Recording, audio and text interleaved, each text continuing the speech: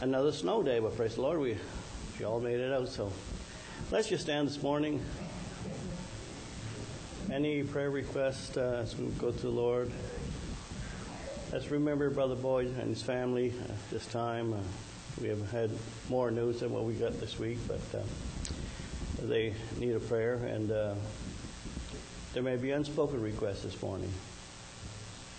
All right, let's all lift up our voice to the Lord. Heavenly Father, as we come before Thee, we thank You, Lord, that we can come before Thee. And it's because of the blood of Jesus Christ, Lord, that we can approach Thee. Lord, You've seen the service, You've seen this moment, Lord. Lord, You know even every thought, Lord.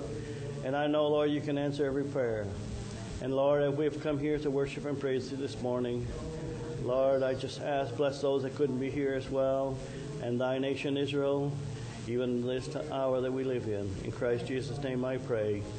Amen and amen. Be seated this morning. We're going to have Brother Paul come lead us in the song service.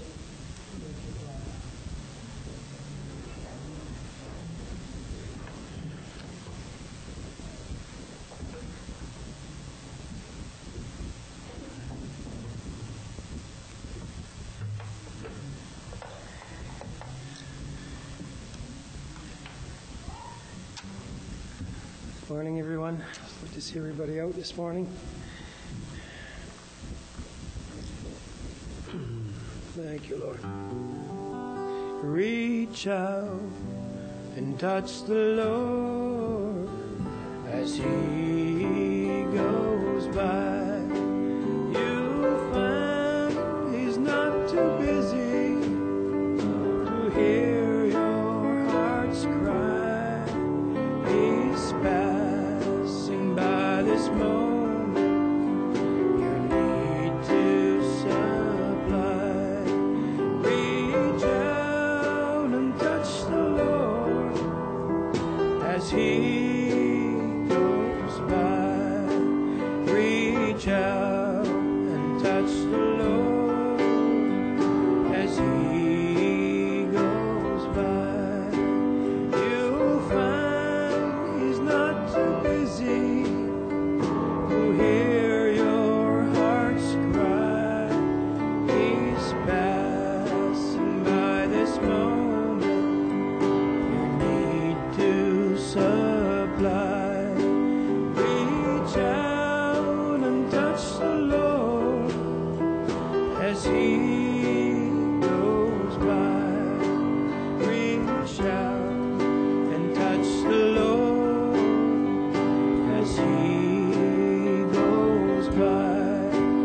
You'll find He's not too busy to hear your heart's cry. He's passing by this moment. You need to supply. Reach out and touch the Lord as He goes by. Reach out and touch the Lord as He goes by. You'll find He's not too busy to hear your heart's cry. He's passing by this moment. You need to supply. Reach out and touch the Lord as He goes by.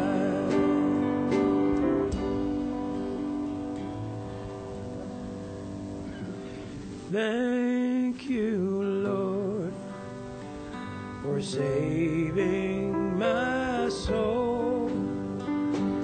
Thank You, Lord, for making me whole. Thank You, Lord, for giving to me Thy great salvation, so rich and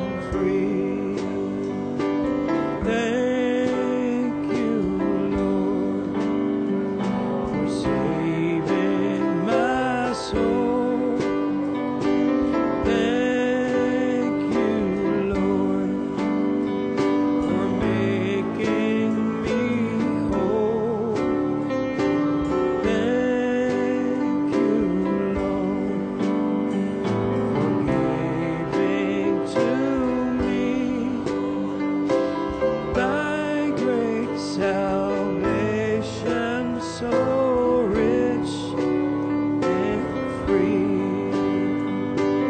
Thank you, Lord, for saving my soul. Thank you, Lord, for making me whole. Thank you, Lord, for giving to me thy great salvation, so rich and free. And when he sees me, he sees the blood of the Lamb. He sees me as worthy, not as I am. He views me in garments as white as the snow. For the Lamb of God is worthy, and he washed me this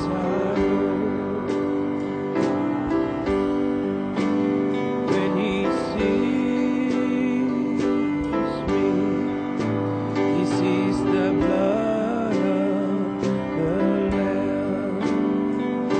He sees me as worthy, and not as I am. He views me in garments as white as the snow. For the Lamb of God is worthy, and he washed me this I know. And when he sees me, he sees the blood of the Lamb. He sees me as worthy, and not as I am. He views me in garments as white as the snow. For the Lamb of God is worthy, and he washed me this I know. Thank you,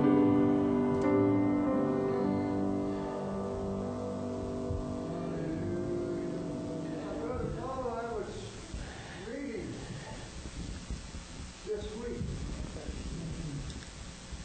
about a faithful high priest Thank you, Lord. who took a sacrifice in the heavenly realm into the Holy of Holies in the presence of God through Jesus. And that was the blood that he had shed. Thank you, I Jesus. just praise the Lord this morning. Thank you, Lord.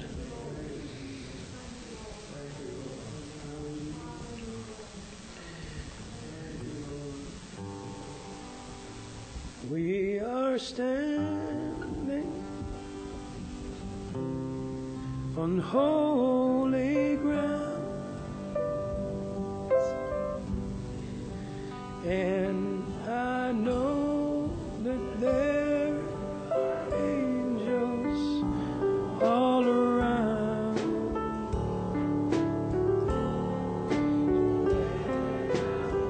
Yes, Jesus.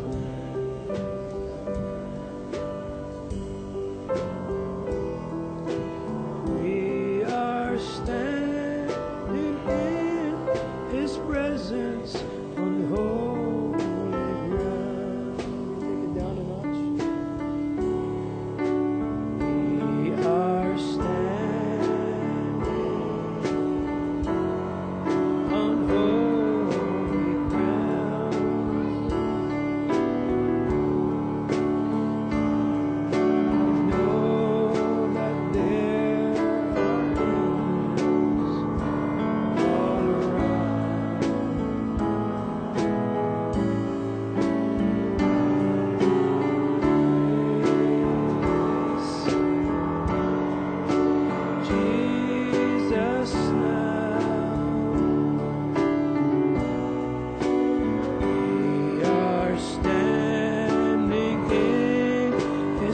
presence on holy ground.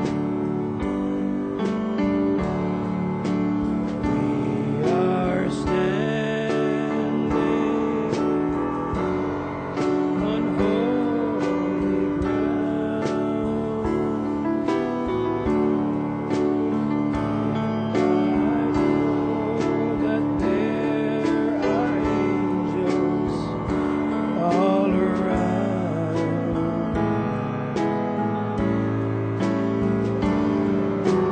Praise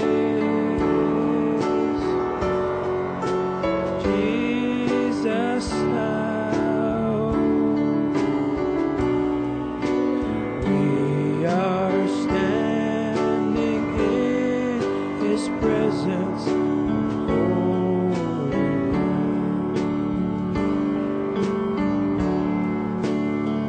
We are standing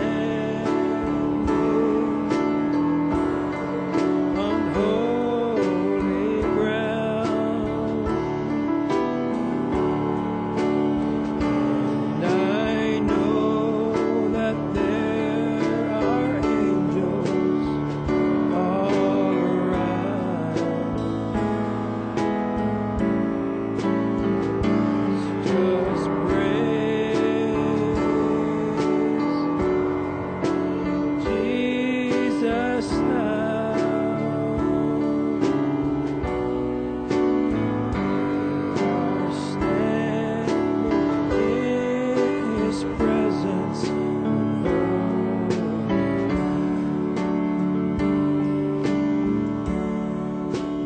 Thank you, Father. Thank you, Lord.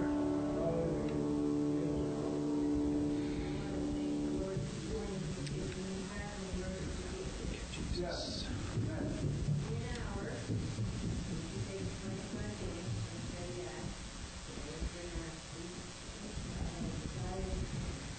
Thank you, Father.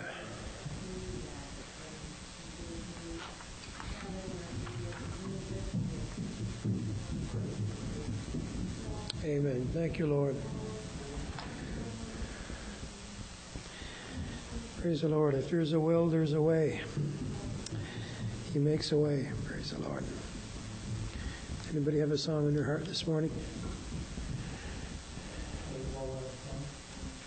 Come on right up, Gary. Thank you, Lord.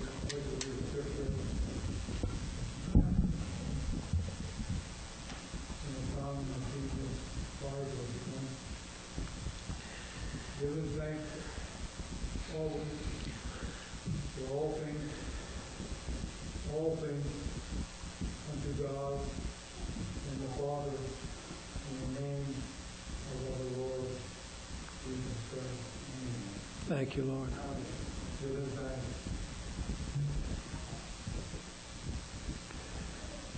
I want to thank my Jesus. Heavenly Father this morning. This week I went for an appointment to remove one of my tooth.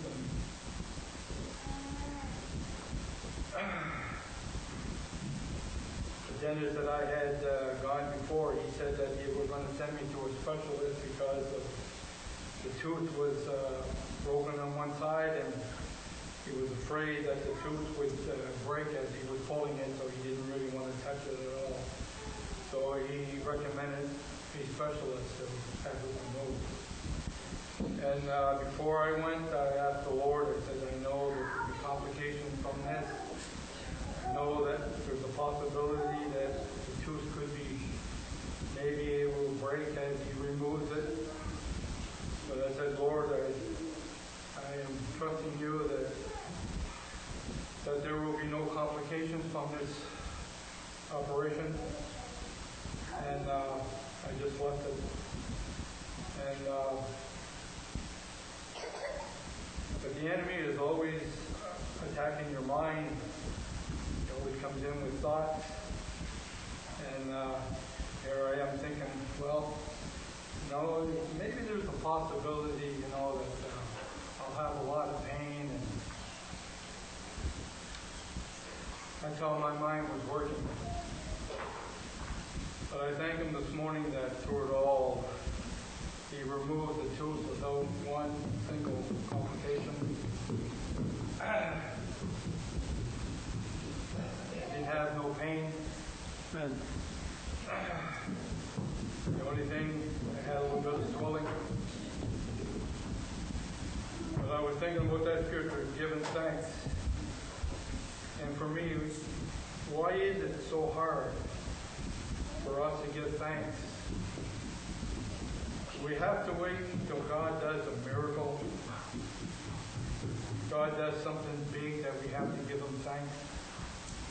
You know, even in the natural, when you go to give a hand for somebody to help somebody, you don't do it because you want to, be lifted up. That's not the reason why you would do it. But when somebody acknowledges that, they'll say to you, "Thank you very much for giving me a helping hand." How much more our Heavenly Father that if we would just acknowledge and give him thanks, even in the small things. Just to be able to get up in the morning, be able to walk, be able to use your hands, be able to see. All these things that we take for granted. But the Lord, he's so good and he's so merciful. I am so thankful this morning, most of all, that he saved a wretch like me. Praise the Lord. Thank you, Jesus. Praise the Lord.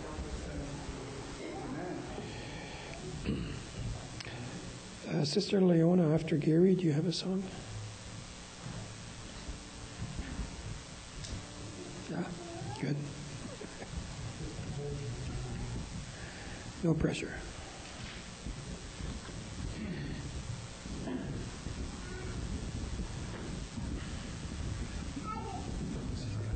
That's okay.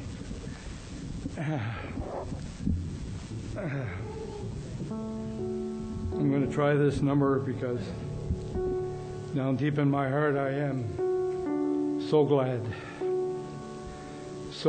that God has set me free.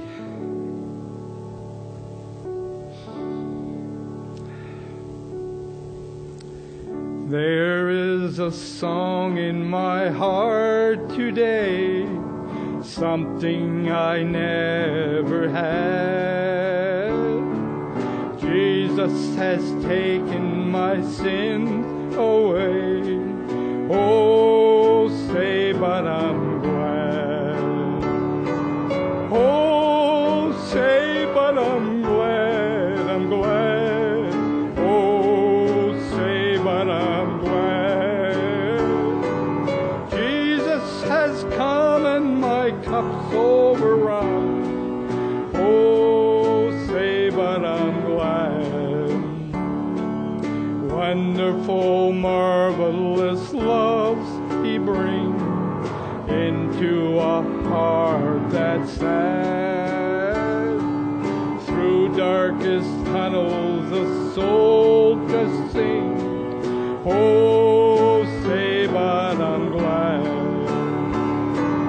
Oh, say, but I'm glad, I'm glad. Oh, say, but I'm glad. Jesus has come and my cup's overrun. Oh, say, but I'm glad. We have a fellowship rich and sweet, tongues can never relate. Abiding in him is a real treat. Oh, say, but I'm glad. Oh, say, but I'm glad, I'm glad. Oh, say, but I'm glad. Jesus has come and my cup's overrun. Oh, say, but I'm glad.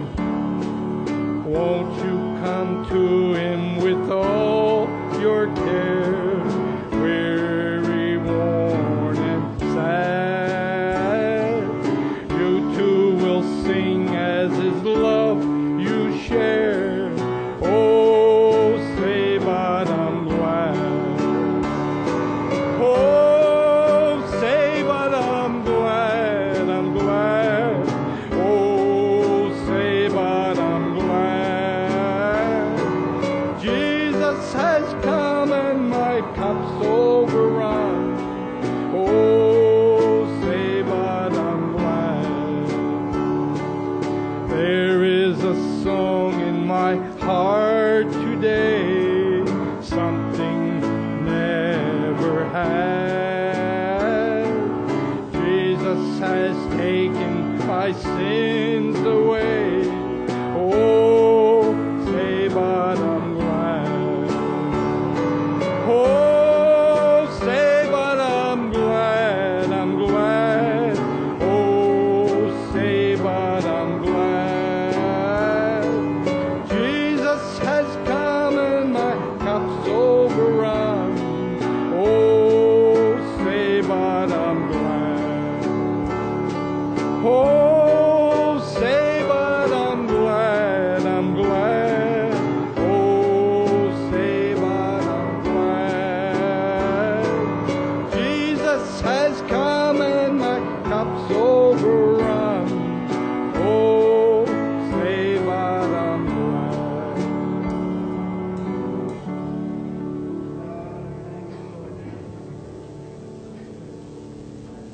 Thank you, Jesus. Amen.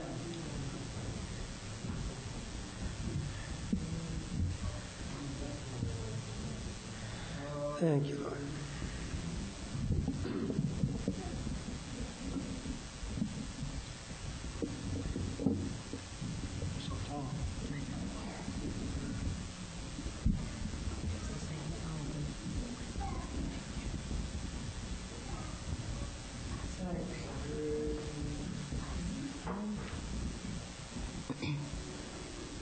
Well, I've been a soldier in God's mighty army since many long years ago. And I've been scarred and wounded in battle, and many times I've been brought low. But by the signs of the times, I didn't realize I've only one more mile to go. And it's at the lights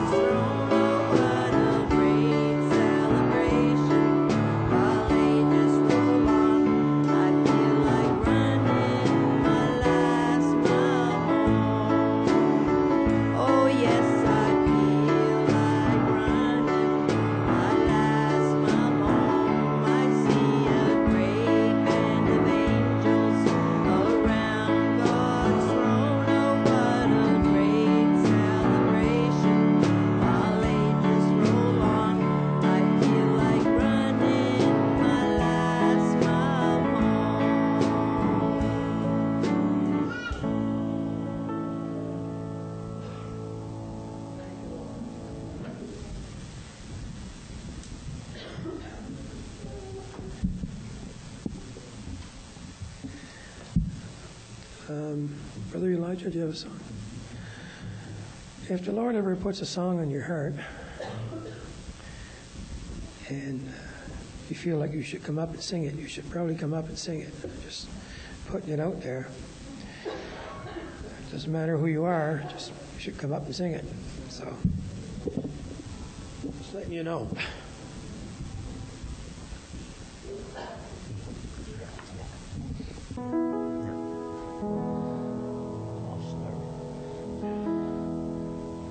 He's an on-time God. Oh yes he is, oh yes he is. He's an on-time God.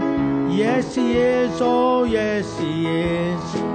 Oh, he may not come when you want him, but he'll be there right on time. He's an on-time God.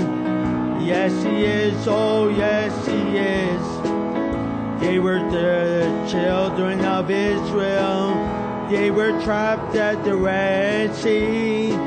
Oh, but that mean old Pharaoh and his army.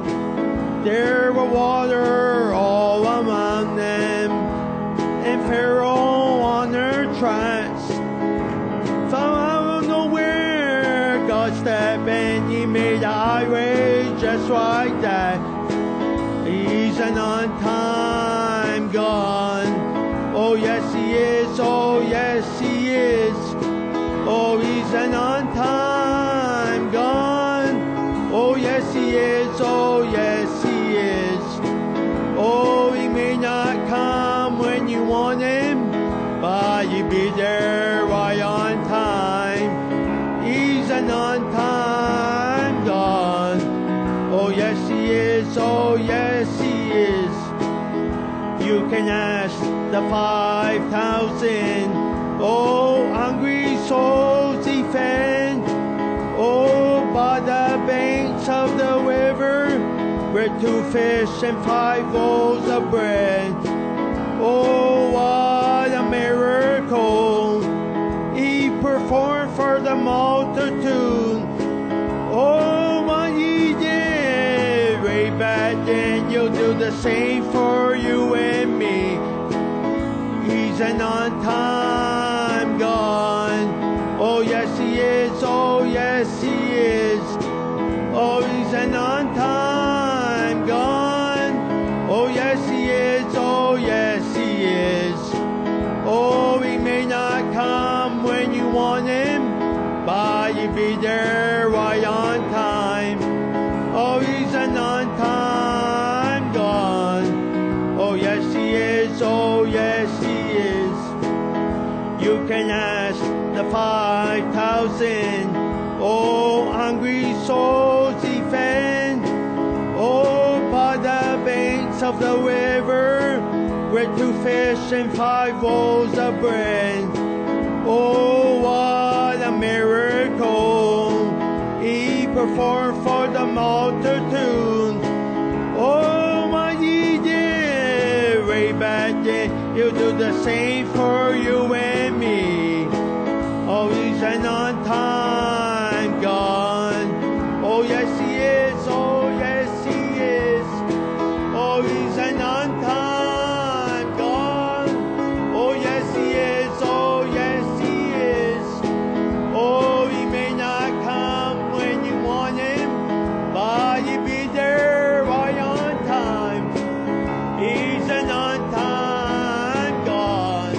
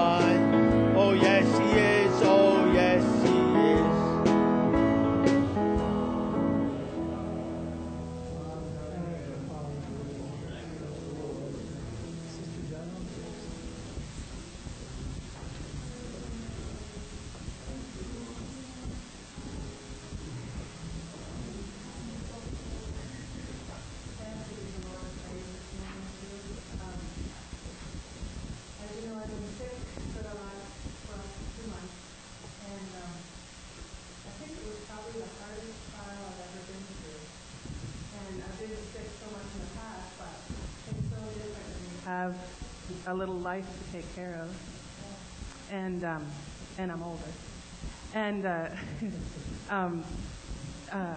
and through it, in my weakness, I was frustrated and discouraged. And the doctors were, he's like, I can admit you to the hospital. I'm like, no, I can't do that. But he put me on medication, of course, and that didn't work. And there's this other medication that he wanted to try me on, and there's always risk to medications, I guess, but this one was, the same as other ones. And I thought I wouldn't be able to try it or start it for 2 full weeks, and by then I'd been sick for 2 full months. And I thought 2 more weeks, I don't know if I can do this. And somehow he managed to get me in within a couple of days, so I'm thankful for that. And I know, of course, through it all, I was asking the Lord to heal me. Because that's, I think, everything that everybody wants. And I've been healed before, and the Lord knows my desires. But I guess this is the journey I need to go on for now, and I know that when the age of the miraculous comes and we're going to be healed, we need some sick people to heal.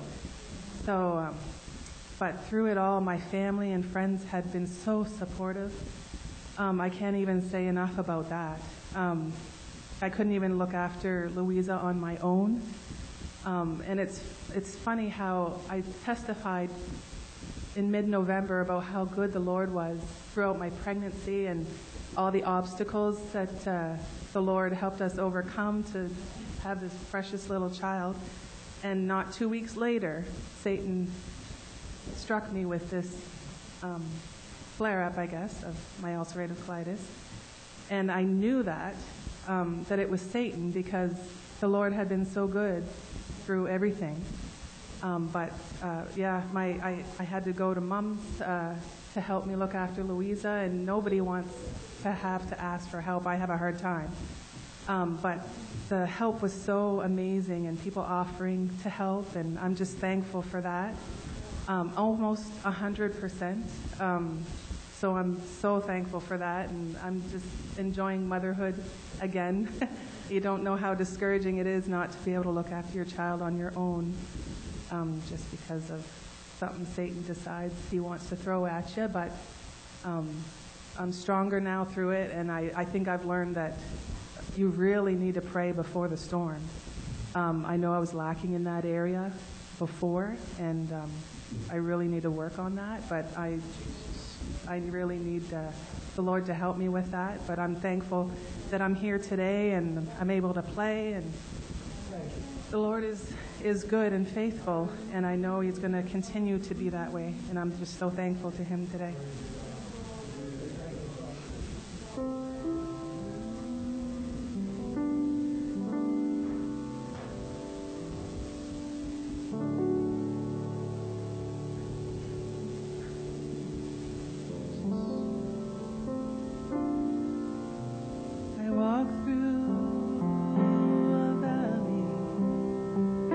So dark and alone, the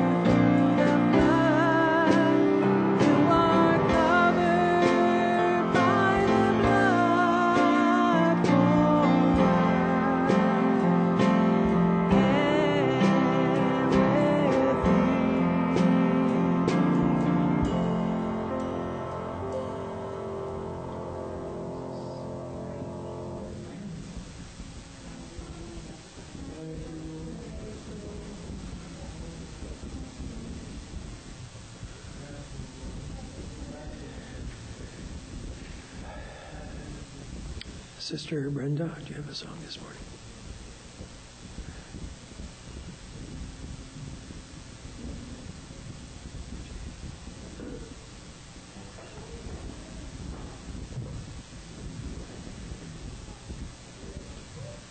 Thank you, Lord.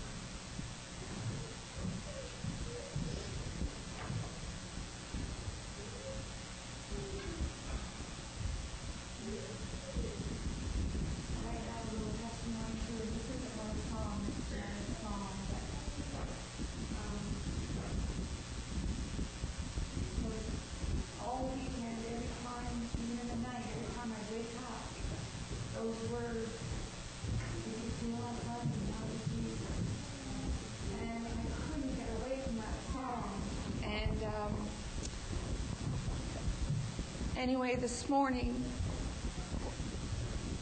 something happened and that song came back to me again, and I believe that the Lord will give you scriptures or songs to help you through that time, because sometimes we really do just like feel like running away, but He wants us to run to Him.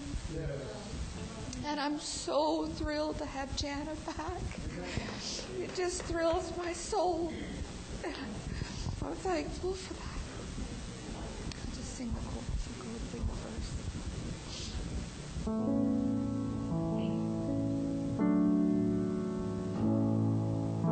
I know what you are thinking, but you won't see the light of day.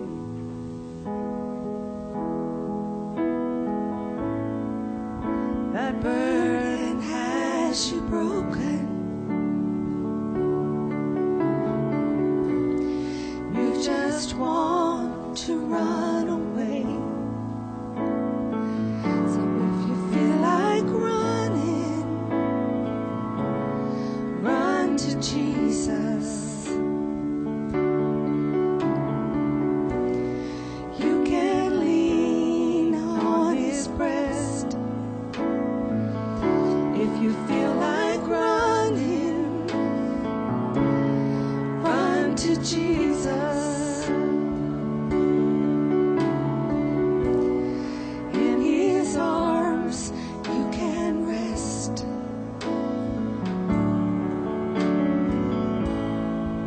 Peace of mind and restoration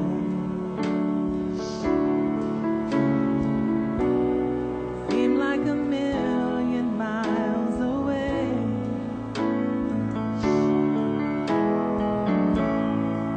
Feels like the world is on your shoulders, and you don't want to face the day. So if you feel like running, run to Jesus. You can lean on His breast. If you feel like running, run to Jesus. In His arms you can rest. So if you feel like running, run to Jesus. You can lean on His breast. If you feel like running, run to Jesus. In His arms you can rest. Peace of mind and restoration seems like a million miles away.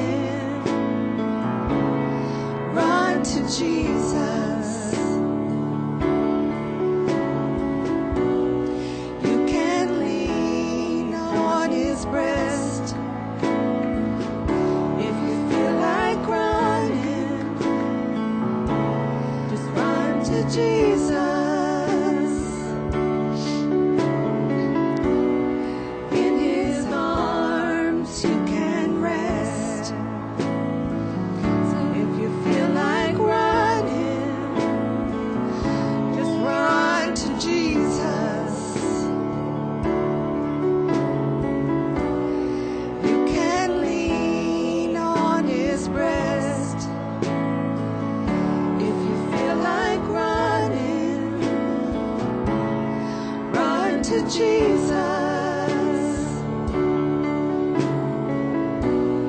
In His arms you can rest. So if you feel like running, run to Jesus. You can lean on His breast. If you feel like running, run to Jesus. In His arms you can rest. In His arms you can rest. In His arms you can rest. So if you feel like running, oh, run to Jesus. You can lean on His breast. So if you feel like running, just run to Jesus. In His arms you can rest. Thank you.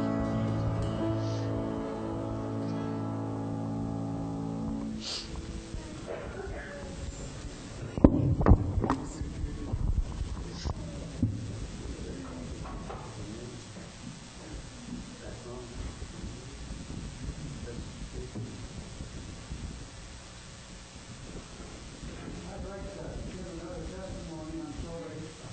I should keep quiet there. I can't get my mind off of He that dwelleth in the secret place of the Most High.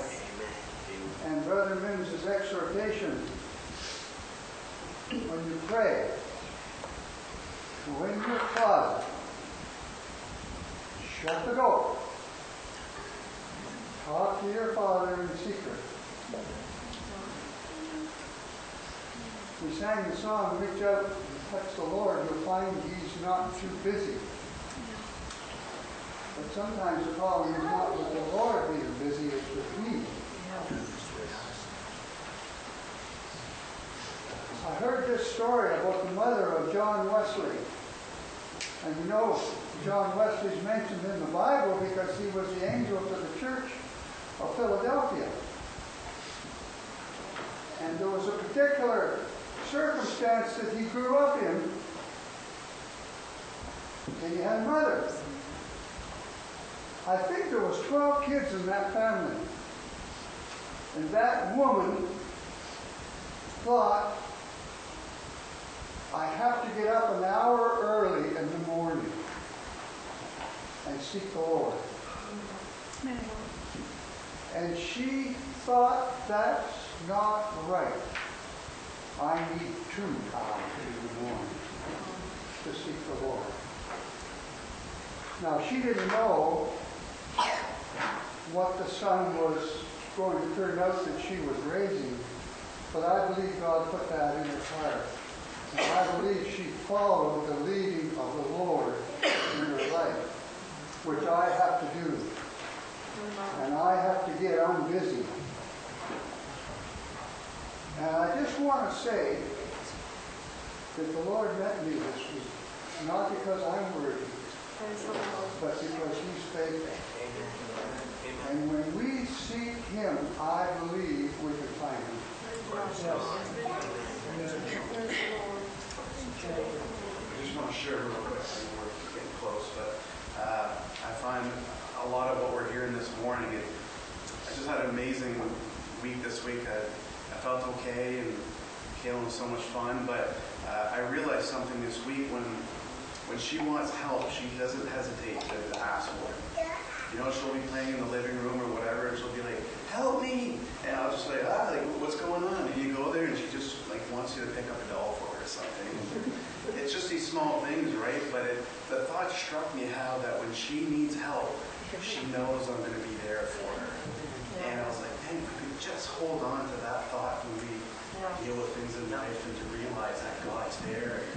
Of course, He wants us to grow and stuff like that, but He will never say, stop coming to me for help. And I realize that more than ever. She can ask me for help till I'm 80 years old, and I'll do as much as I can to help her. And I know God's the same way. And I hear everything this morning, that song, run to Jesus, and just... It doesn't matter how small or how big our problems are. If we can just have that mindset, go to Him first. Don't wait till you're neck deep in trouble. Maybe that's your ankles or your knees. So I'm really grateful. He's always teaching me stuff and really making me realize just how much He's God, but He's also our Father. And, we're a big family, and He's going to be there for us. So I'm really grateful this morning. I want to thank the Lord also. It's not a testimony of me, but it's my sister again. A couple of weeks ago, she was at work again, and there was something come up, and she was really discouraged about it, and she just let it go, and she went about her day just meditating on the Lord and at work. And this man walked in the store, and she'd never seen before, and he had a little loose leaf of paper, and he had all folded up, and he just handed it to her, and he walked out the store. And I wondered what this is about. When she opened it up, it said, Jesus loves you. So the Lord sent that man to give her that little piece of paper, just with all these testimonies. The Lord is with us all around, and He hasn't discouraged her and whatnot. And I just want to thank Him for that. I love Him. Thank you, Lord.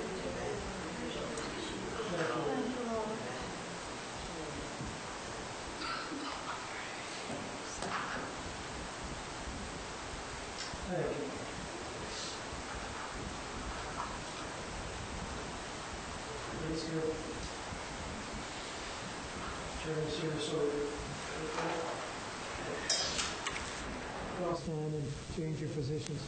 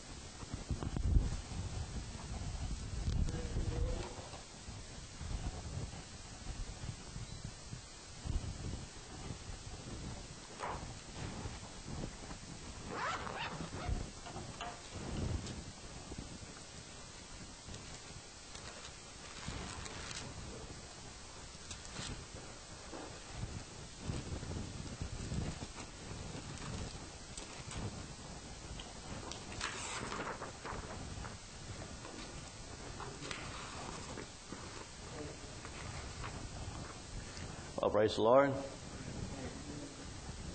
Glad to see the Lord, that Jesus is still on the throne, that He's not done with us yet, so praise the Lord. And enjoyed the testimonies this morning and the presence of God in the song service and so forth. And truly the Lord is wonderful. Let's bow our head. Heavenly Father, as we come to this part of the service, Lord, as we would look into your word, I just pray, Lord, have your way this morning. And Lord, we're ever so thankful for, Lord, what you've brought to us in our bosom in this day and this hour. And Lord, we're thanking you in the name of the Lord Jesus Christ, I pray. Amen. You can be seated this morning.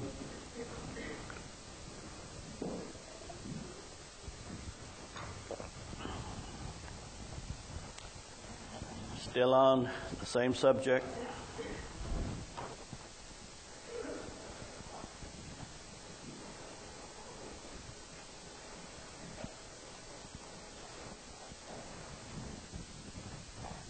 About our Heavenly Father.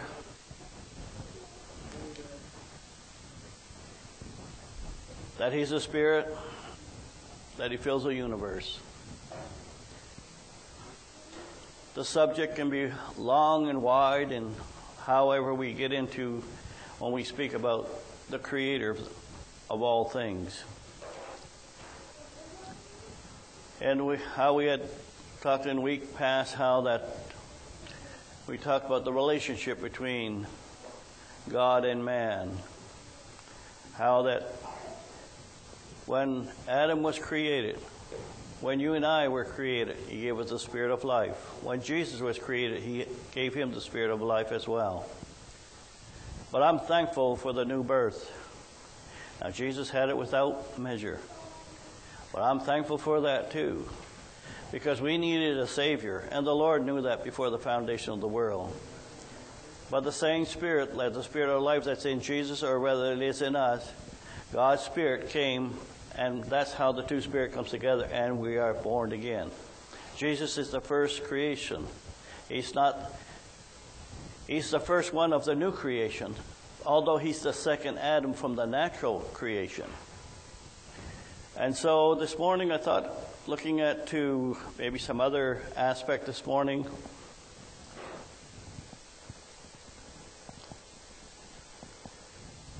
yes, God created all things. How many can start to see that? It's only been that because of the time that arrives, that man can have a certain knowledge of things, that the Word of God can look into a deeper meaning of how God created the heavens and the earth. And I remember when I was a Catholic church, they didn't teach much on that. God made a little star over here and a little planet over there, and then He made the sun and the moon and all those things. But that's a childish, and it's good for a child that God, yes, He's the creator of things. But of what man has learned in the last 10, 15 years, and the evidence is there staring us in the face, that when the Big Bang was created, our sun did not exist there. The earth didn't exist there. Only after almost 10 billion years later, or 8 billion years later, did the stars of our universe now start to exist and the planet Earth. Well, what happened in that long length of time? God's not in a hurry.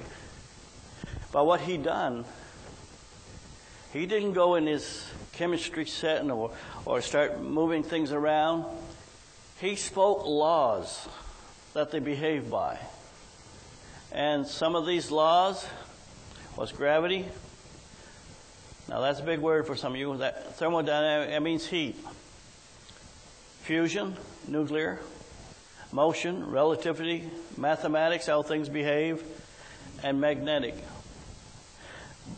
So when the Big Bang started, He instituted those laws in which normal matter would behave by.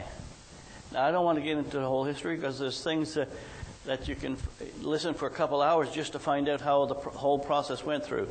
But I just want to relate this morning, God set His ordinances. Maybe I might have it here somewhere.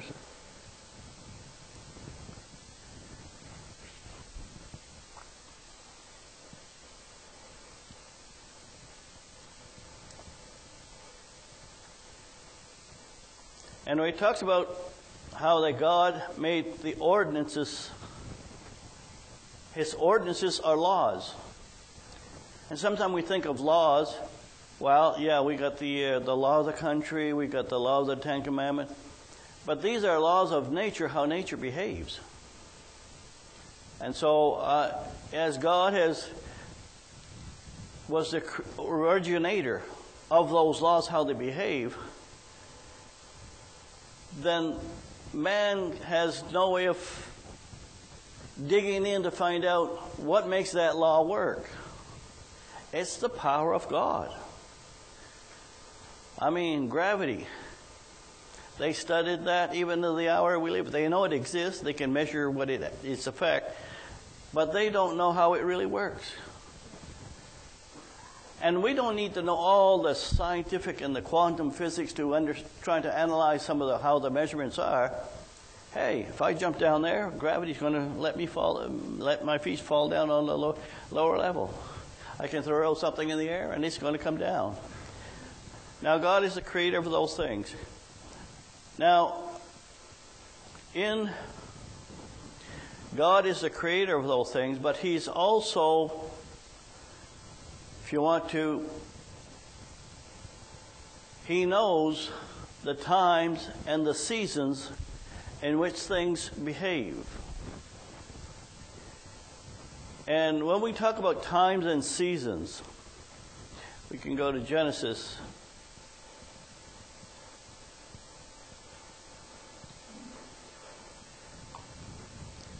Yes, we look back to the knowledge, what man can read in the Scripture. But if we place ourselves in the days of Adam, he's on the earth. He had no watch. He had no telescope.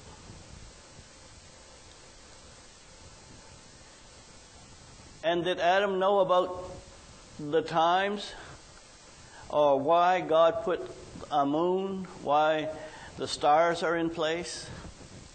Well, in Genesis 1:14 it says, God said, "Let there be lights in the firmament in the heavens to divide the day."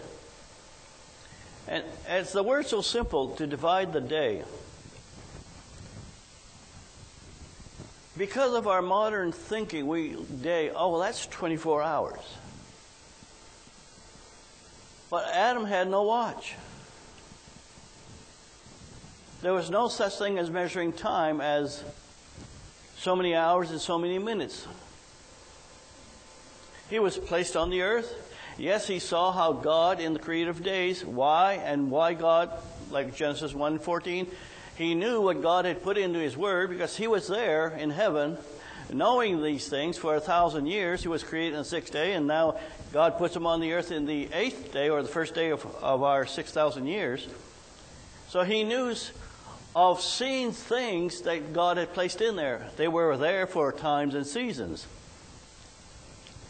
But in the day that Adam was there, the only way you could tell time, and some of these people that are trackers or people that hunt, well, not so much hunters, but today they use GPS and all that kind of new gadgets. But did you know you could use a simple thing called a stick? You put a stick in the ground. Now present this as a stick. When the sun shines on it, okay, it's going to go a half arc from morning to evening, right?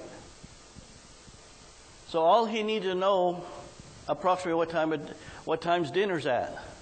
Now I know I'm pleasanting there, so you would know it would be at the middle of it. It also tells you from east from west. The sun always rises in the east, goes to bed in the west. So it is a crude compass, if you want to. And so in the days of Adam, he knew what the word day meant. It's a cycle.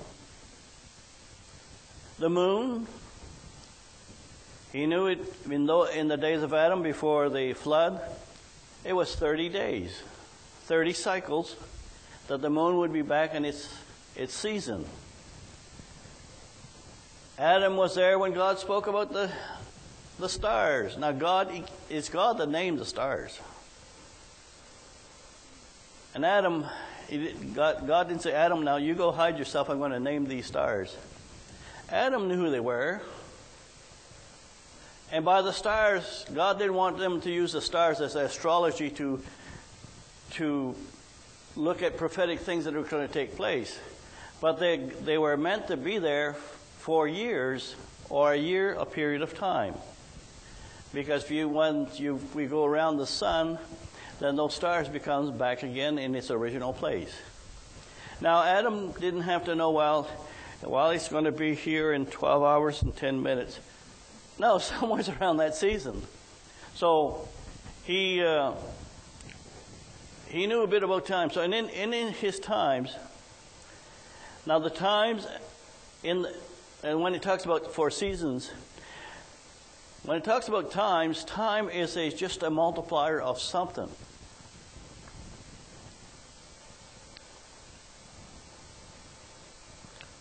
I don't know if I put it in here somewhere.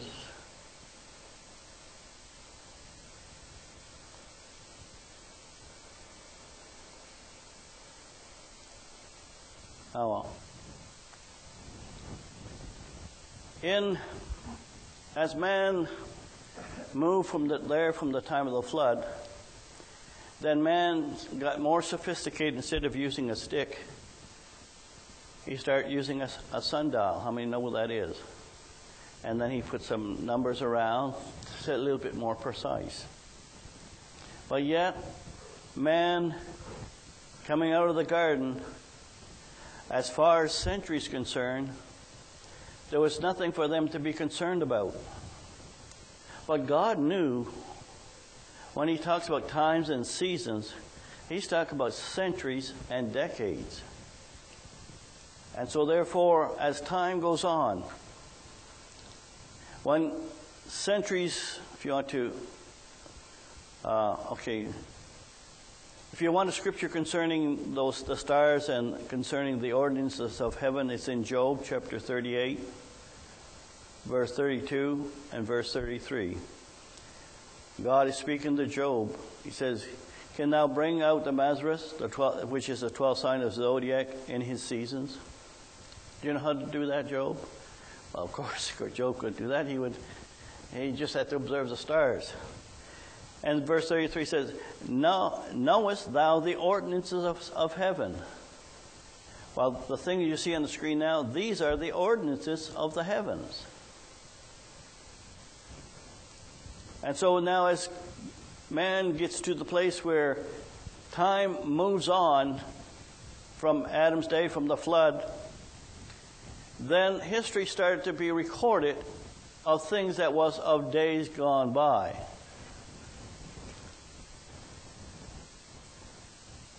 And it is God that uses the terms times. The word century wouldn't even compute in the days of Adam, nor in the days of Noah. But only when you come to Moses, when he started writing about the Genesis, there were times, and then it talks about God in times of old, how he created the earth, how he done this, and so forth. Those were centuries, not days and years. They were centuries of time that would go through. We have a scripture in Daniel chapter 2, verse 21. Speaks about how God, he says, he changes the times. He doesn't change the clock or the watches or the sun. But what's it really referring to? He changes the signs and the seasons. Now here's a clue. He removed kings, and he sets up kings, and he gives wisdom unto the wise, and knowledge unto them that know understanding. So God changes the time. What does that really mean saying? I'll put it in simple terms. When the Babylonian Empire came to an end, he changed the times. Now became the Medo-Persian Empire.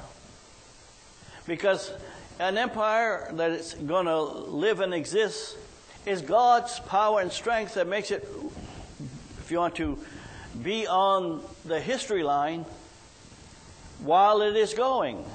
But when God wants to change to something else, he removes the conditions, and that empire will fall away. Then he moves into another one.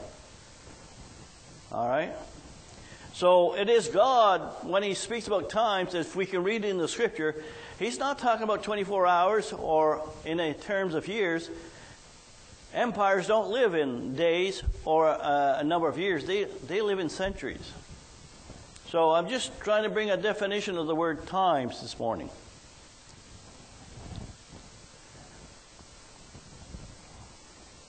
In Job chapter 24, verse 1, it says, times are not hidden from God. Why? Because he knows the end before the beginning. He knows the beginning before the end. He knows everything from the beginning. Psalms 44 and 1. God works in the times of old. So he just didn't work in our day or in the days of Moses and so forth. And he prophesies this of times afar off. Now, when we prophesy about the prophecy about the 70 weeks of Daniel, that's more than 100 years. But they didn't have the word in their vocabulary in those olden days what centuries was. Centuries only became known when man started making the modern calendar.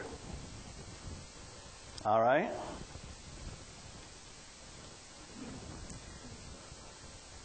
And where are you going with this? Well, you're going to see in a minute. I'm going to bring in also talking about times. In Luke 21:24, the scripture talks about the times of the Gentiles. That's not 24 hours. That's not a few years. Those are centuries. When the scripture in 1 Thessalonians 5, verse 1 to 2, but of the time and the seasons, brethren, you ought to know that the Lord is not going to come as a thief in the night. So is it for the bride at the end time to know the times and the seasons? Yes, it is, because if you don't know, then God will come as a thief in the night. Oh, but we have Brother Branham. Or we have the Pentecostal. We have the Bible. We have all these things, but they don't know the time or the seasons.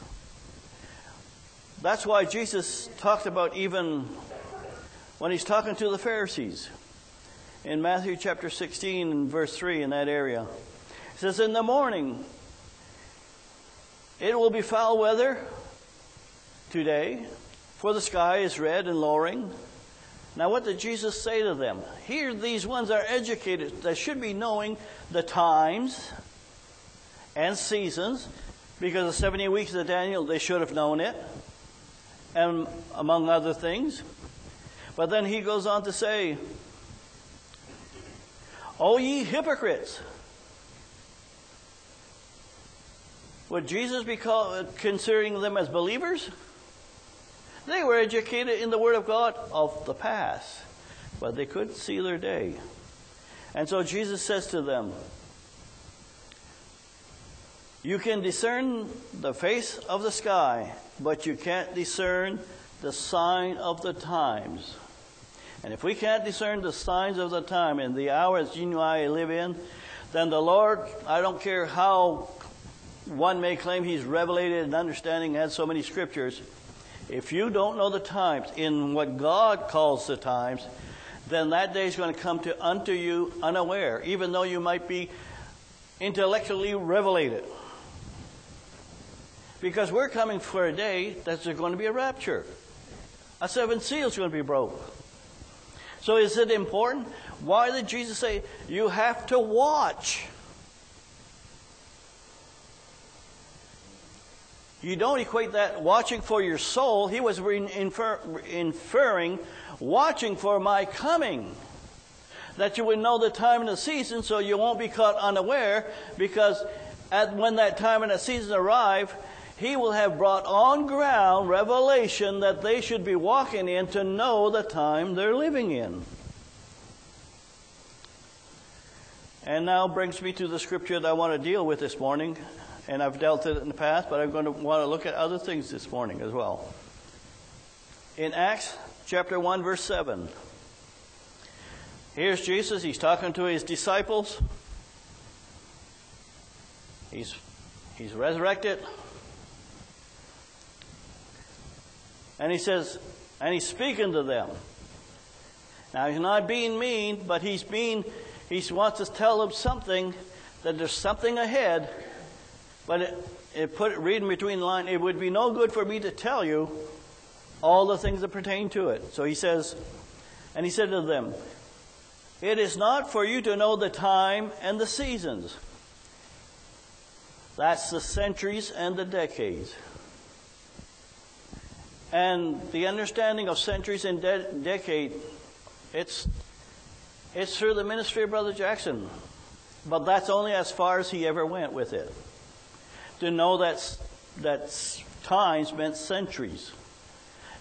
And season meant decade. Which the Father put it in his own hands. So Jesus, it was not in his hands. But I thought Jesus had all power in heaven and earth and given unto me. Yes, because of that relationship with the one that knows everything, that has all power, that's omnipresent, omnipotent, and knows everything. He's the one that has that time frame for him. And when the time is right, he will speak to his Son, even though he's up in glory now, in the same way that he spoke to his Son when he walked on earth. Because the Son says, I do nothing except what the Father shows me. It's not because of my intelligence of knowing things future. It's because the Father knows it and he's in me. Now some may jump to the conclusion, oh well, the two spirits are together, so it makes Jesus just as intelligent as your Heavenly Father. Forget it. That's an error.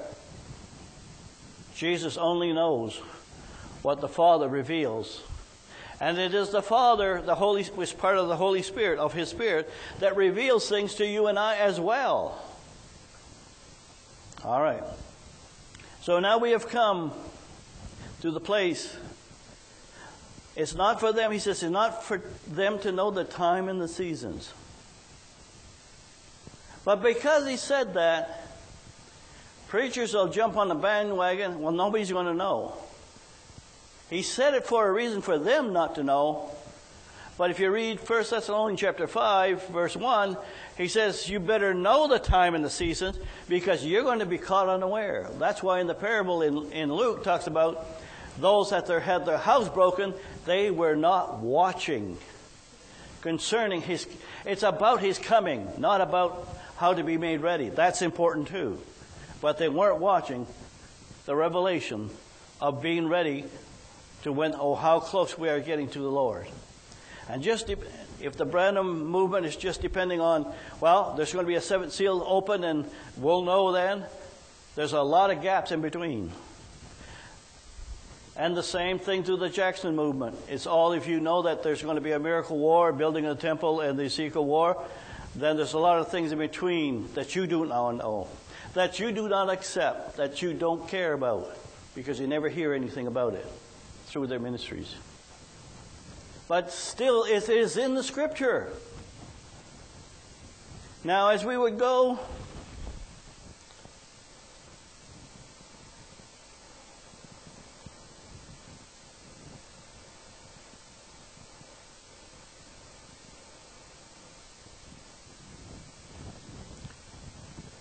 now looking at it from another point of view,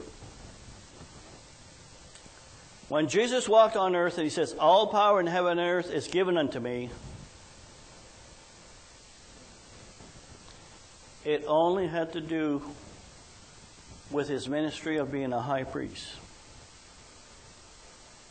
And that power is not because, well, I've got it now and I can use it with it however I want. He was still in the same relationship as when he walked on earth as he is as high priest. He does nothing except what the Father wants him to do. So the power that Jesus had in those days, what was it for? He put on display, did he not, the 9 spiritual gifts?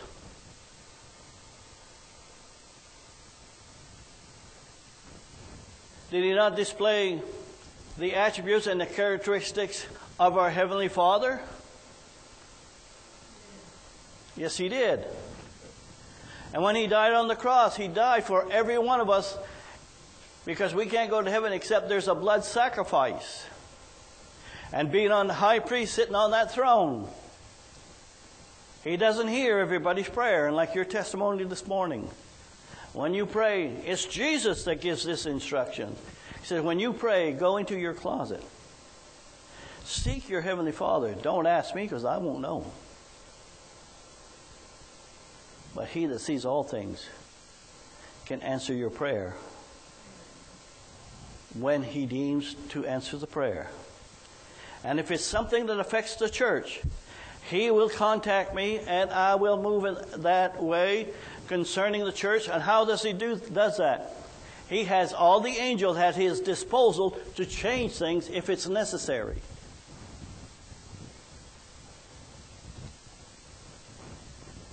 That brings me to another point of view. Because Jesus doesn't know and sees and hears every little thing that every believer does, because he's there like the high priest of the Old Testament. Picture yourself now, the rapture, or around the time of the seventh seal, or the half-hour silence period of time, or the seventh seal time factor. There's going to be the judgment seat of Christ. We have to come before him, right? And the Father says all the judgment is given to him. Now that judgment doesn't mean, oh, I know everything and I know exactly what to do.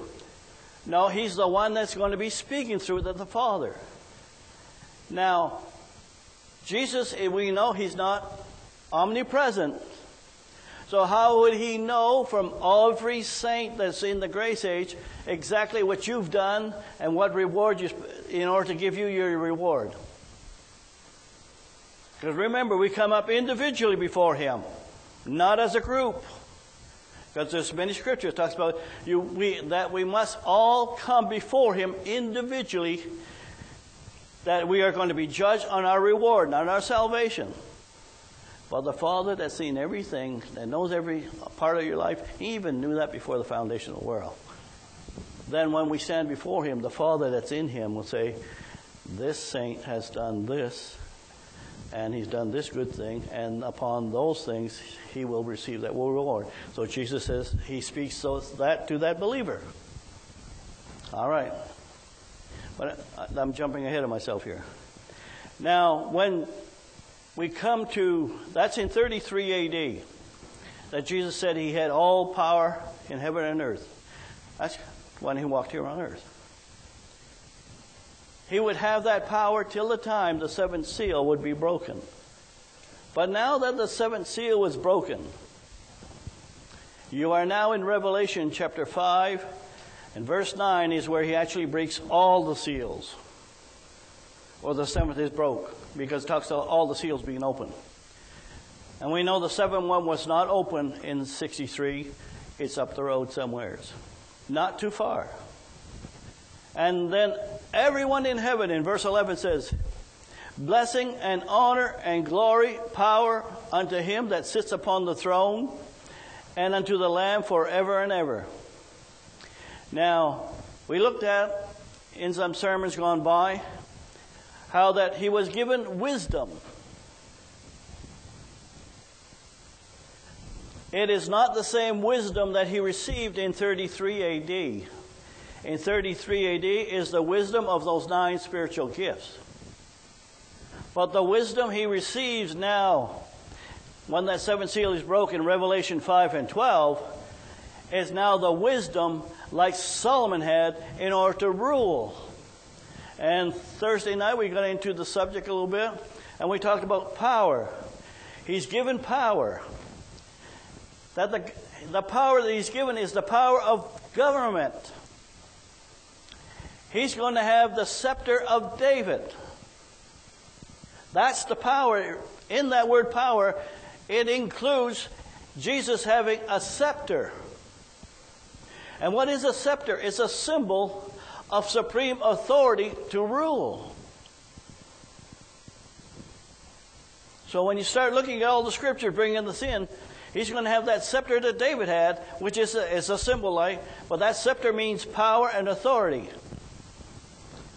And you find, if you don't know what scepter is, if you have access to the computer, you can go look at, in histories gone by, how that kings or queens, how that when they ruled, they had a scepter with them as a symbol. That meant, I have the power. That king would have that power to rule. And whatever his rod.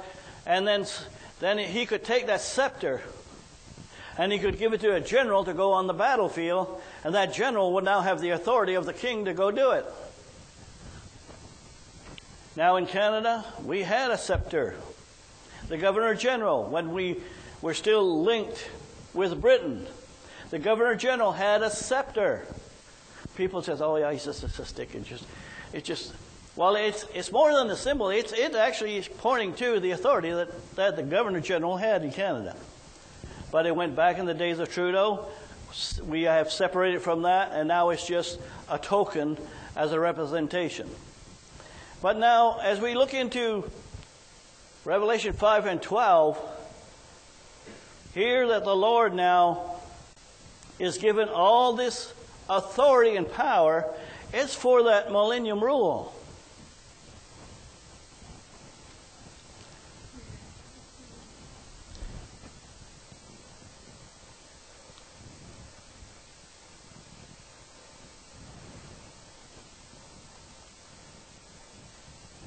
You and I are in, well, I got to 2017. I can't keep updating the charts all the time. There's too many charts and too many things to update. But as time goes on, God does move things along. So in 2017, we came into the knowledge about Acts 1 and 7, that we do know the time and the season up to a point. And the revelation is so simple that when Israel became a nation in one day, right there, in 1948, because of the words of Jesus, that generation will not pass away. That means there will be no centuries, till all things be fulfilled concerning His coming. So when that ended, since there would be no more centuries, then there would become decades. And that generation, as far as the human generation to be made ready and watching for the Lord's coming, it's not the preachers that were on ground in 1948. They're all but gone, or in senior homes, or in wheelchairs. But Jesus told two statements in that one in Matthew 24:32. So when you see the fig tree put forth the branch and starts to put forth leaves, because of the hour we're living in, we know He's pointing to when the leaves would become, and the leaves coming on ground to grow. That means there has to be more territory for Jews, which leaves means people, for Jews to come in to the land. And you just can't pick a date here and pick a date there. It is a scriptural date. Luke chapter 21, verse 24, that Jerusalem will no longer be occupied by the Gentile nation. That's your 6-day war. That generation, as far as having a ministry that will be here when the rapture is going to take place, started in 1967. Now, if that is off, like some would say, well, nobody knows or whatnot, then I'd have to say the generation of preachers now is all going to be gone too. There'll be another set. But the thing that is pointing, then you would be gone beyond a generation anyway to begin with. And centuries wouldn't mean anything. But it is from 1967. To me, it's so secure. It's so simple. And so we've gone 5 decades to 2017. And if a generation, we're talking about a generation, not one that's born somewhere that would live till the last one that was born in that era of time will be 102 or whatever it is. He's talking about a generation that the Bible speaks about. That it would be 70 or maybe 80 years. Right? So the maximum it could go from 2017 is another 20 years. Or it could be 10. Now, I don't want to get into all those scriptures again about other things over there. But now when we get into the place, because we know that centuries has ended. So Acts 1 and 7, we know part A. I can say beyond a shadow of a doubt concerning the scripture, centuries has ended in 1948. When will the decades end? Well, he's given us some clues, more understanding how long these decades are going to be going on. And that information is found in Luke chapter 12 and in Luke chapter 19, that there would be 3 watches of the Lord's coming, knowing time-wise when he's going to come. Because those times and seasons, remember Jesus says it's important for you to know the time and the seasons, and especially in 1 Thessalonians chapter 5 verse 1, so that you're not caught unaware. And if he said not to be caught unaware, read between the lines. There are some that's going to be caught unaware because they're not following the revelation. In order to follow the revelation of God,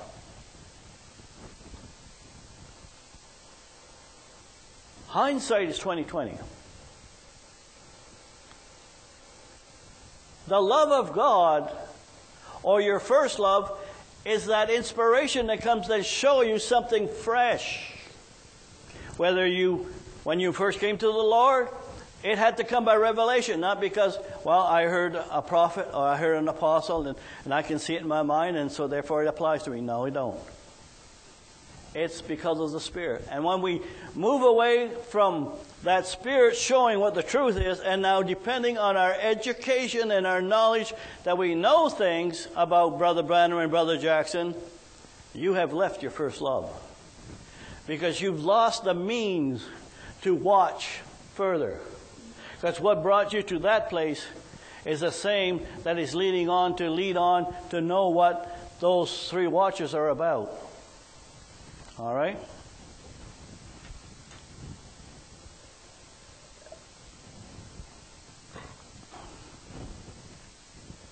And we are now in that 3rd watch. Yes, Luke chapter 12, verse 38 talks about 2 watches. If I come in the 2nd one, or 3rd watch. Now this was not any ordinary prophet. This was Jesus himself saying this. And if he said there's a 2nd and a 3rd, read between the lines. There's going to be a 2nd and a 3rd. Well, where's the first one? Well, it's found in Matthew chapter 25, verse 13. He's told in that parable, watch. Pray and watch. All right.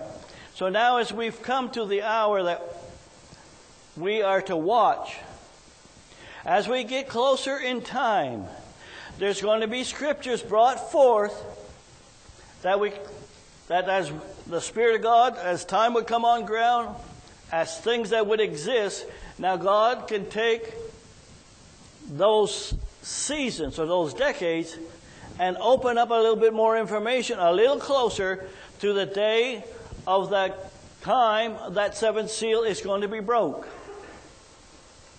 All right. Now that 7th seal time factor, it's a lot of things that's going to take place in there.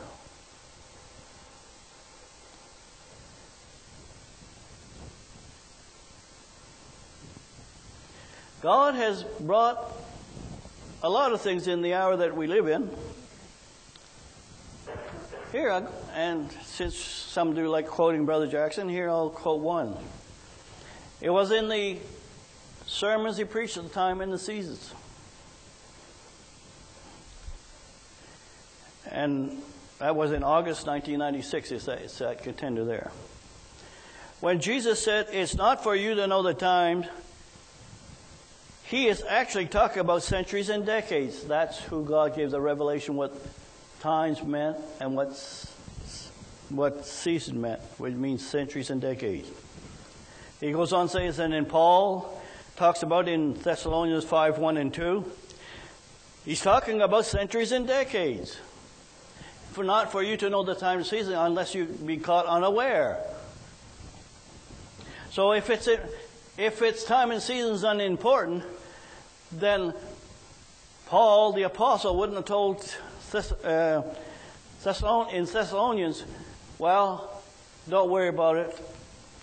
Don't worry about him coming as a thief. Yes, it is important. To know that the Lord's coming as a thief, you have to know times and seasons.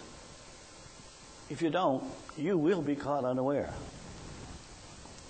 But you have no need that I relate to you of the times of the seasons, of such like. That's what Brother Jackson thinks. And I'll bring out in this light. In other words, here's what he wanted to say. We would be blind if we fail to look at God's yardstick. Time and the seasons is God's yardstick. So those that the Lord would catch unaware is because they're not looking towards the Lord, what He would have concerning that yardstick or the time and the seasons. And there would have to come a time where God has to bring things on ground. We can't come to the opening of the seventh seal. Oh, what was all that about, Lord? Can you fill us in now? No. People's going to know because it's important to show you how close you're getting to. All right. Now, as we move, like this, we can get into that subject. There's too many subjects to cover, to bring in, to speak on everything.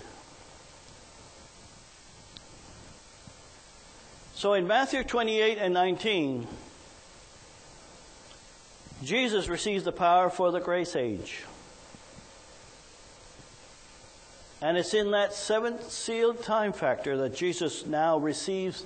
He says, he talks about, he is to receive. How many of you knows what, I may not be good in grammar and English, and some of you know that. But if it's talking to receive something, that means you don't have it in hand. It's given to you as a command if you want to. So in Revelation 5 and 12, he is to receive things concerning his millennium rule.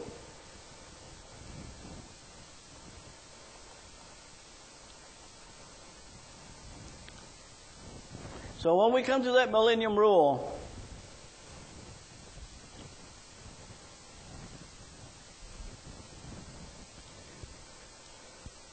yes, there's going to be, after the seventh seal is broke, there's going to be activities going to take place in that seventh seal time factor, which most of the Jackson people don't see and understand. There's going to be a wedding supper. And that wedding supper, what's it for? What are you going to feast on? More revelation? It's going to be instructions to where your position and where are you going to work through the millennium. We ain't going to come when we come with the Lord Jesus Christ and He sits on His throne. And let's say there's 10 million brides trying to get at Jesus. Where's my place that I'm going to rule from? How am I, what's the details? We'll know that before we come down, and that's at the wedding supper.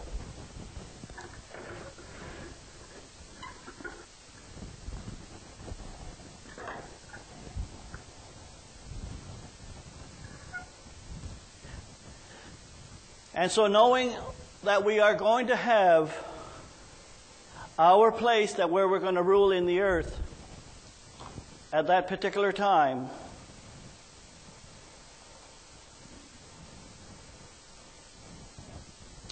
you and I are not going to be in Jerusalem.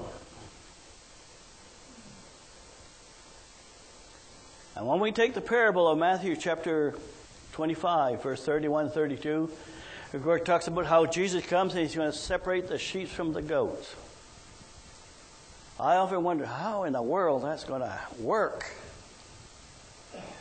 Because the Bible tells me through the day of the Lord there's a remnant saved.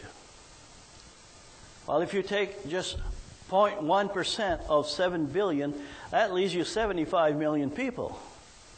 You ain't going to crowd no 75 million people here for Him to judge that. It would take a good 50, 100 years to do that. So, remember, it's a parable. A parable is something that gives you a overall kind of a picture. Yes, it is Jesus going to be dividing the sheep from the goat, but not Himself personally. It's His government. And the bride is His government. And when Jesus said to his disciples, to the 12 disciples, you will judge the 12 tribes of Israel. Not at the white throne. Right from day one, when he sits in his throne and he overall watches these 12 apostles, how they're going to judge the 12 tribes of Israel. And you and I are going to judge the remnant of wherever they are on the planet of the earth at the same time in our position, because we know where to go. Because if you put 10 million bride trying to get here to find out where you're going to be, that's going to be chaos, wouldn't it? But now, knowing that we are given, that we're going to judge the world, at the scripture, I believe it's in Corinthians, chapter 6, verse 2 or 1, somewhere in that area. I'm not so much remembering, but it's in Corinthians. Chapter 6, at least I know that. And you can search it in your own Bibles. But when he comes, oh yeah, there it is. 1 Corinthians chapter 6, verse 2. It says, do you not know that the saints shall judge the world? And if the world be judged by you? Now, sometimes our mind can get running just on an intellectual point of view, not having a revelation. Oh, that's at the white throne judgment. You're not judged there. You're there as a witness. The judge there is Jesus, sitting on that white throne. You and I and the bride is going to be judging the minute we come with the Lord Jesus Christ and we sit on our throne. We will be dividing the sheep from the goats on behalf of Jesus Christ, which is the head of the government. So that parable in Matthew 25, verse 31, 32, yes, Jesus is separating the sheep from the goat. It's putting into a small sentence, but it doesn't give you every explanation of how it's going to be accomplished. Because if Jesus is going to divide every sheep from the goat,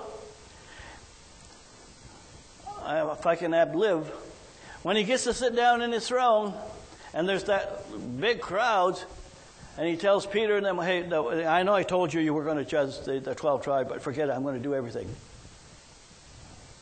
How silly that can be.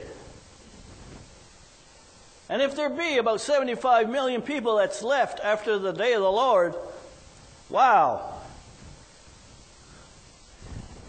It would go some 50 years, or I'm just guessing 50 years or plus, before you could even judge anything. And so how do we,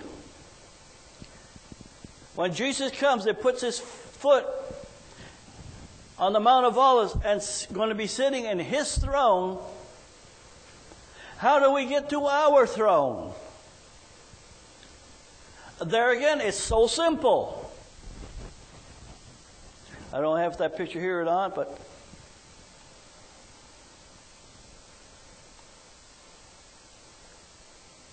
let's see here. Day of the Lord.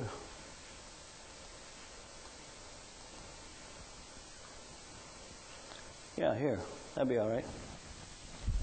So we sometimes picture in our mind, we're all coming with him like the armies of heaven with the angelic beings and destroying the sinners from the face of the planet. That's not killing every human vessel, but it would be the sinners from, and there's going to be a remnant from every nation left. And it says, every eye shall see him. It's okay if you're in the Middle East, you might be able to see this. How do you reconcile that every eye in the planet of the remnant is going to see this, or even the armies that are going to want to fight against him? It's because when he comes,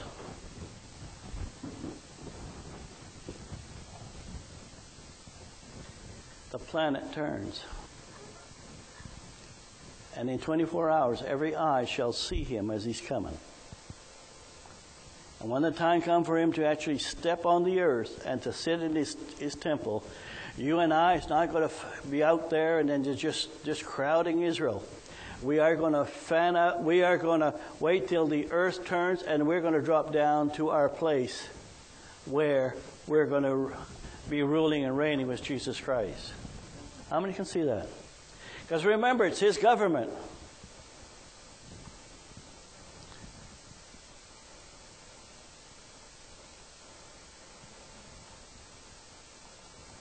So as the earth turns, you and I are going to drop into the countries and the place, and we will know because we were at that wedding supper where we are going to fit in. And this can all be established in 24 hours. You can sit on your throne within 24 hours. No jet plane needed, no boat, no cars. Because if Jesus can hold still here as we're coming with Him, and every eye sees Him as the earth turns, then as the earth turns, it only takes 24 hours, He comes down in Jerusalem. But you and I are going to come down in our places of abode that we're going to be with Him.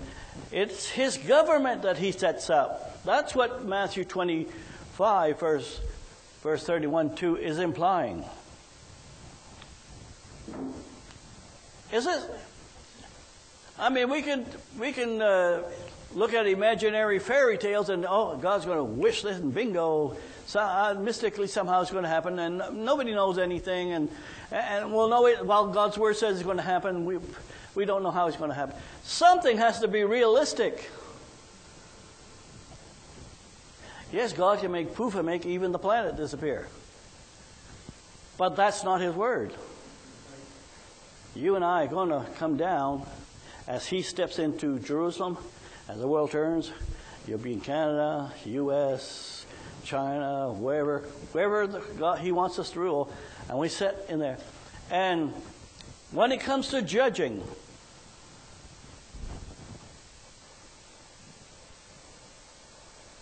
that place where He's going to sit on His throne, do you know how big that is?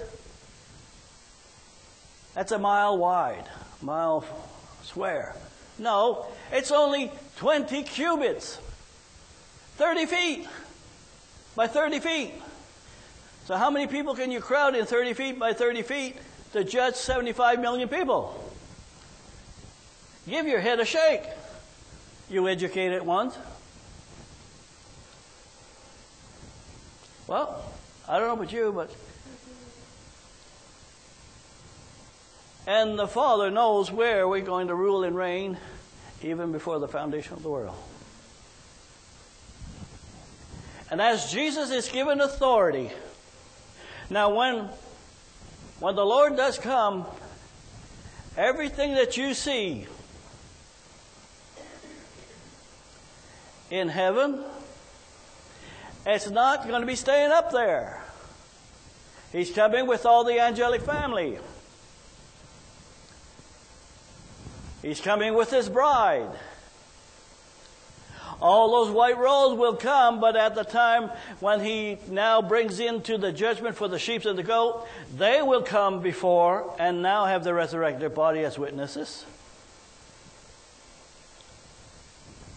And when it comes to Jesus ruling and reigning in that millennium, He's going to rule with the scepter of David. The rod, He's going to minister the rod of correction, right? What is the rod of correction? It means He has the authority. He has the authority, but the Father knows and tells Him, hey, that millennium subject that's over there, he's done this and that. You know, he's 4,000 miles away from you, but Jesus is not going to be everywhere to find out what everybody's doing in order to correct the rod. The Father tells Him. And the same one that tells the Father will tell the administrator of the bride in that area, apply the rod. Head office is said to apply the rod. I'll put it that way. So you and I are going to judge the world in the millennium. And the judging the world doesn't start after Jesus separated the sheep and the goat. We are in the government for that process. Because if we had to wait till Jesus judged, I'm just saying an arbitrary figure. Now, someone will say, oh, well, we know it's not 75 million, so we know you're false. Go turn to another channel somewhere. But let's say there is 75 million. And it would take to do that, because of that little room that he's at, would take some 50 years or plus, around. Now, that would contravene a couple of scriptures. One of them, it talks about we are going to rule and reign with Christ for 950 years. Because we have to wait till Jesus does everything. No, we rule and reign for 1,000, the same length of time that he reigns for 1,000 years. It's so simple when God opens it up. Praise the Lord. Well, now I'll put the world away, and I'll put your thrones away.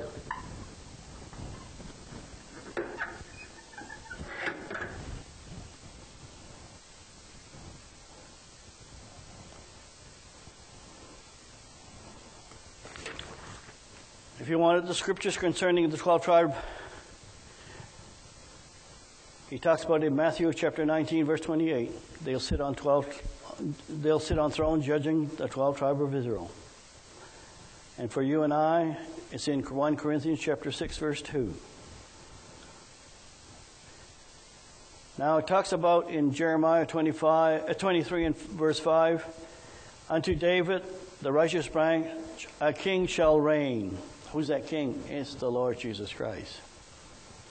And he's going to reign, not himself doing everything. He's going to have a government.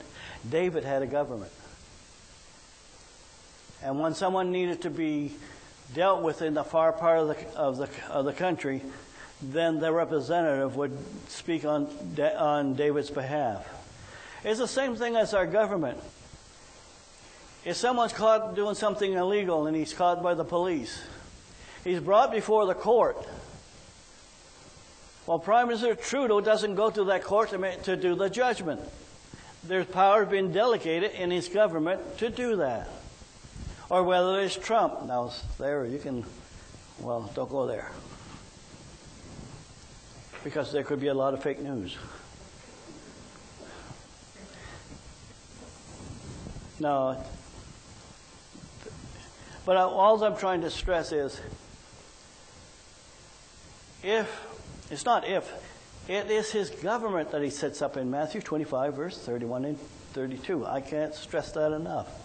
Because otherwise, if it's Jesus doing everything, then there's a pile of scriptures that you'll never know, that can never be fulfilled. They'll always be up there in the air.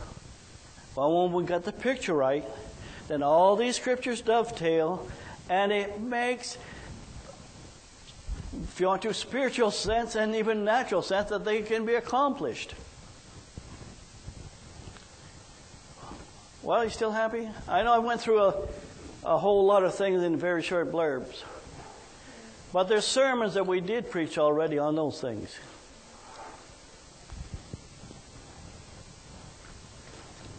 So it is important to know the time of the seasons.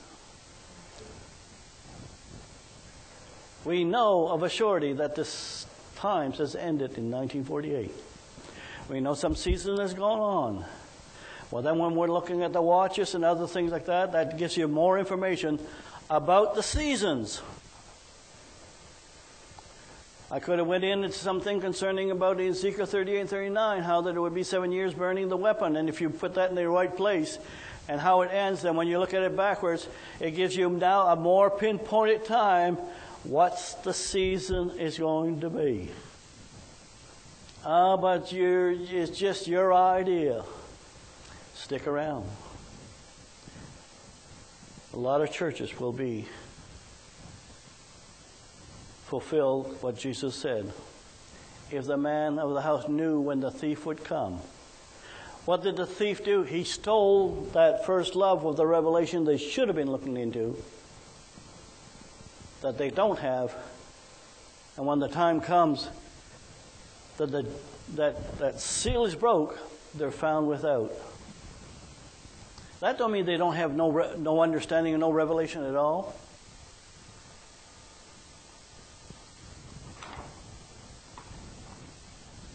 And then there's always saying, well, they have a revelation every day. And they say they have a revelation, but they never put one up. Never say what it is. Why is that? And we don't have a revelation every day. It's been 13 years plus. God has added little things here as time went on. And it makes the picture so clear. As I looked again on, not that we're looking, you don't look for a number. God takes care of the numbers. But there's as many that hooks on the west coast of the United States, California, those states there, than there is all on the East Coast. That's telling me that if things don't straighten up, God will raise another group, like He did with Brother Jackson. Oh, but we got these preachers and that preachers. When you start talking like, okay, well, look at the preachers we got, and now they look at where Brother Jackson's church is. They could crow it for a while. They had so many preachers, but now they hardly have a quorum to make the 5. When you go down that road to looking at numbers, you're falling into the same trap David did. Number the people to show the strength you have, which God hates. We best walk with the Lord humbly, quietly. And one of these days, I will be, hopefully as the Lord would leave, preach you a nice salvational message. But that's why there's a 5-fold ministry. But then again, when you're listening, listen with the Spirit, with the Holy Ghost ear of what you're hearing. It's not because, well, I got so-and-so and he said this, and then, well, that all makes sense, and well, that's why He's given you and I that Comforter, that Holy Spirit. It's the Comforter that confirms in your or my life what is truth and what is not. And the Comforter's not worried about numbers and who's who and who's what. And we're getting on overtime. But praise the Lord. Let's just stand at this time.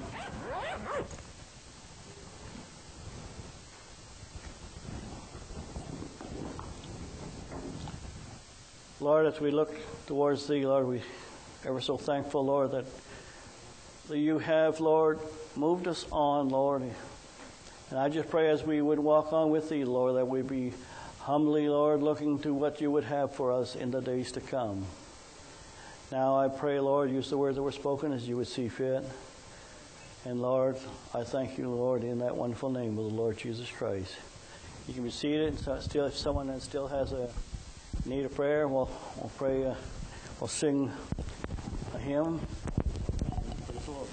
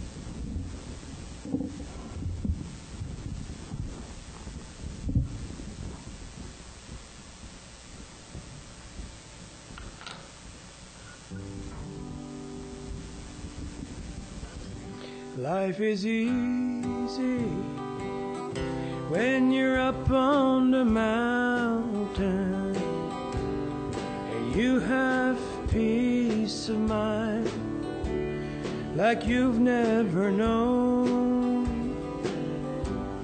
But then things change when you're down in the valley. Don't lose faith, for you're never alone. For the God of the mountain, He's still God in the valley. When things go wrong, He'll make them right.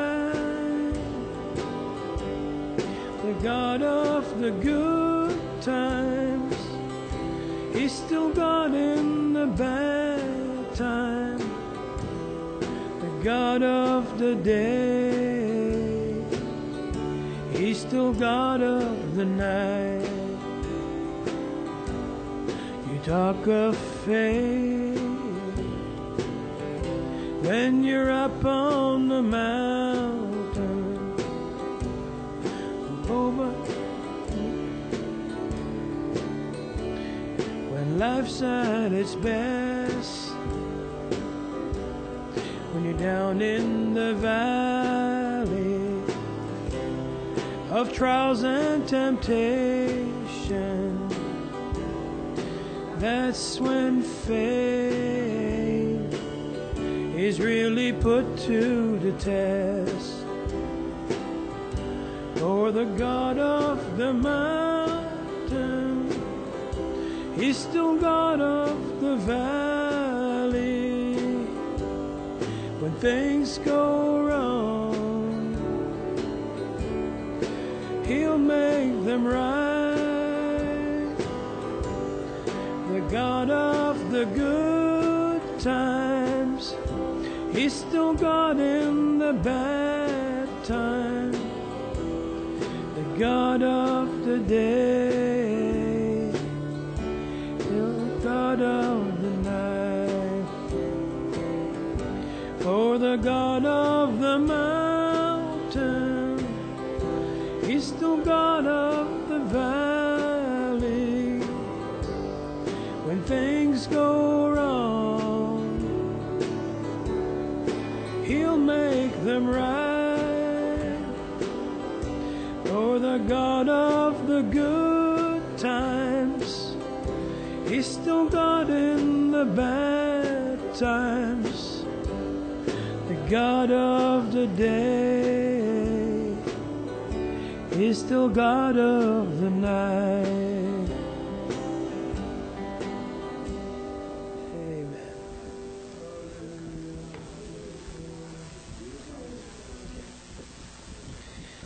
Good.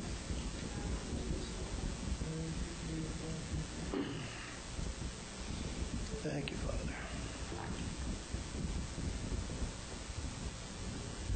Well, praise the Lord. Let's just stand.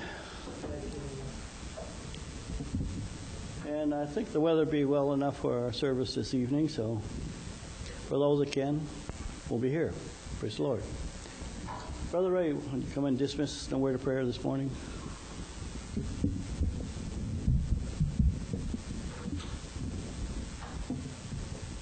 Heavenly Father, we do thank you for this wonderful time, your wonderful mercy to us. Heavenly Father, especially today, we pray that you would give us traveling mercies. Father, just lead us on day by day. Dismiss your children now with your blessing. In the name of Jesus Christ we pray. Amen. You are dismissed.